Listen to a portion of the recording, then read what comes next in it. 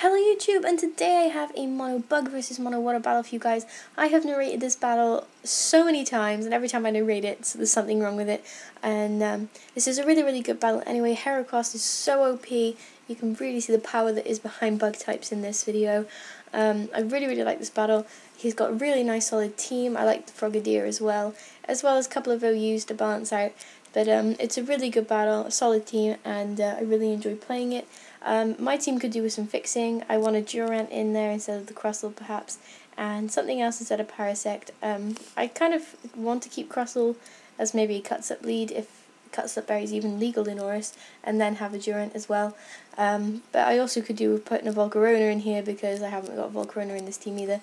But it's quite fortunate that I didn't have it in this team because it would have got absolutely nailed and destroyed because of all these water types. So it was quite fortunate that I didn't actually bring it. But I hope you guys enjoyed this battle anyway, and I'll just get straight on into it. But a massive thank you to you guys that have all subscribed to me. I've gained like a whopping 200 and something subscribers in the past few weeks, and I apologise so much for being inactive for ages, but I am definitely going to be more active again, and I have so many battles that I need to edit and stuff, and then I'm going to start doing the live team builds and the both live multi-battles again, and live like Wi-Fi battles and stuff. So anyway, without further ado, let's narrate this stuff. He's going to lead out with Tentacle and instantly swap out into his Quagsire as I lead out with my Mega Beedrill and go for the Mega, and the Mega Protect as well. It's going to fail because he swapped out. I'm going to go for the U-turn, which is going to do a huge amount of damage to Quagsire. Again, anything that doesn't resist Bug usually takes a lot of damage from an adaptability U-turn from Mega Beedrill. I'm going to swap into my Venomoth, and he's going to go for Yawn, which is really annoying for me because I have Wonder Skin, so that was 50% less likely to land, and he still somehow managed to land it. Quagsire is going to get some Lefties recovery as I swap out because I do not want to go to sleep, and I'm going to bring in my Heracross, that is Triscar Heracross with Moxie, and I'm going to go for what I think is a Earthquake. So he's going to swap out and bring in his Azumarill, which is a good play on him because Azumarill is quite bulky, and he's going to take that Earthquake really well there, and retaliate back with a Waterfall, which doesn't take me out, which is I'm quite surprised by. It must be Sap Flipper instead of Huge Power, correct me if I'm wrong, but that's kind of the assumption I'm going to make on that one. And I'm going to swap out there and bring in my Shed Ninja on this Waterfall, so I just get the free swap. I can save my Heracross for later, which turned out to be an amazing good idea, and worked out really well, so that was a good swap. He's going to swap out, showing me maybe he doesn't have knockoff, or he just predicted the Will-O-Wisp and didn't want to take a Willow, especially if he's not Huge Power. His attack would be awful. So he's going to swap into Quagsire and take that Wisp, which is fine by me because residual damage on something that's so bulky with Recover and Leftovers is very helpful, and it's going to negate that Lefty's recovery anyway, so that's going to be one thing that's useful.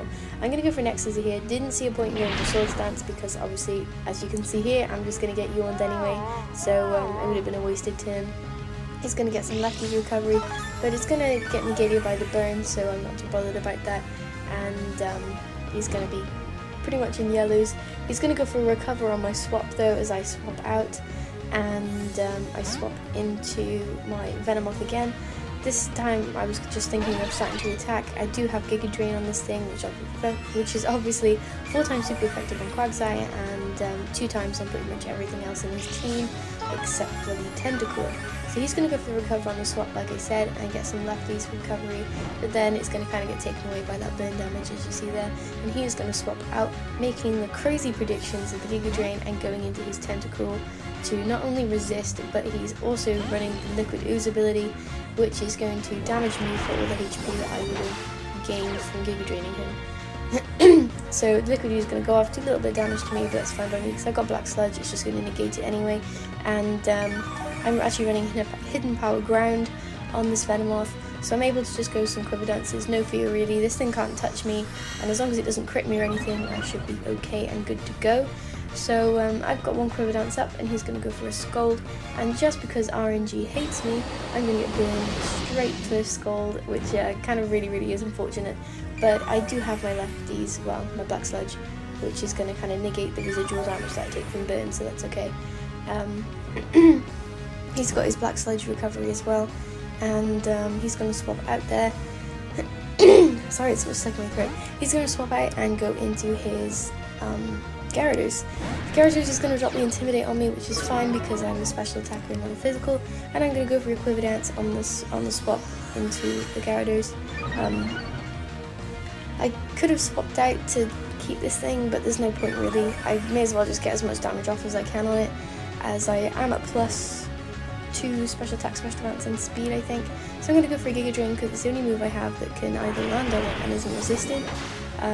Times like these I wish I had Sludge Bomb, but then I need Hidden Power Grind at the same time. So he's going to go for an Aqua Tail, and it's easily going to take me out, no questions asked, and that is one dead moth thoroughly swatted by that Gyarados. Its tail even looks like kind of like a fly swat, the way it flapped it up and down. So I'm going to bring in my C.R.E.D.I.T.S Heracross to Revenge Kill with that wonderful Stone Edge that actually connects.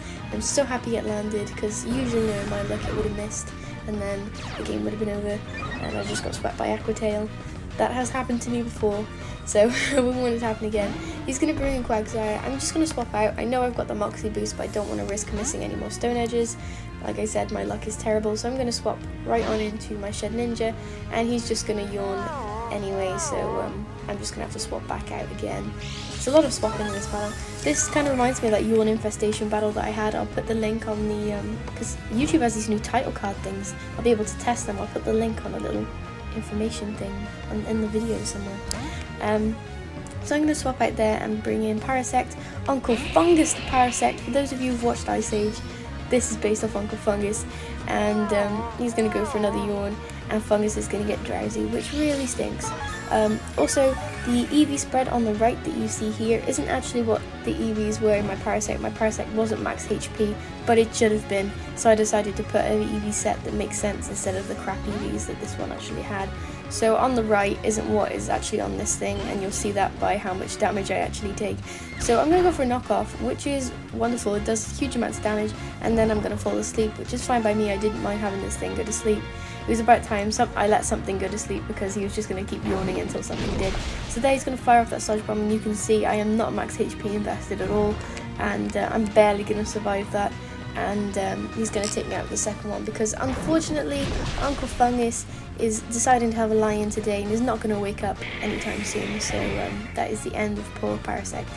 So I'm going to bring in Heracross here, knowing that I can freely, now I have a free swap, just scarf myself into Earthquake, and everything is going to be jolly. See what I did there? Jolly nature? No? Okay. So I'm going to go for an Earthquake, and it's going to do quite a bit of damage to him.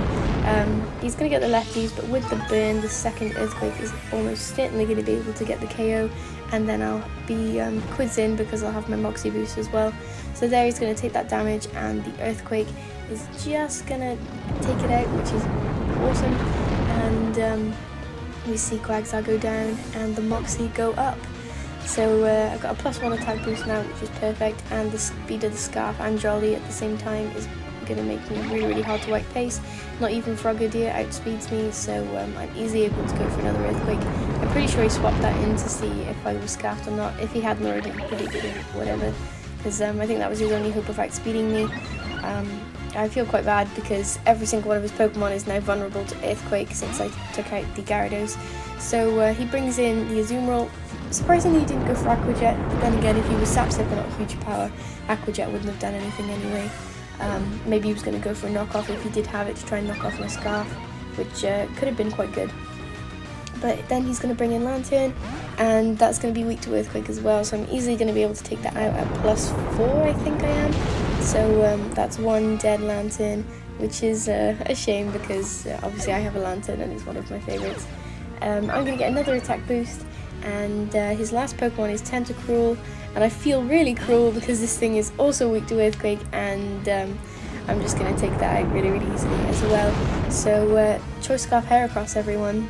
It's amazing, you should try it. So that is the end of the battle. Really well played. I'm sorry, there's nothing he could really have done. After I got rid of that Gyarados, that was kind of what really helped the most. That kind of rhymes then. So I hope you guys enjoyed this battle, and I will see you around. Oh, actually, before I leave, if you've got any good mono bug type sets, please leave them in the comments below, with nicknames and all sorts as well, because I'd really like to try some out, and it'd be really appreciated. So, bye!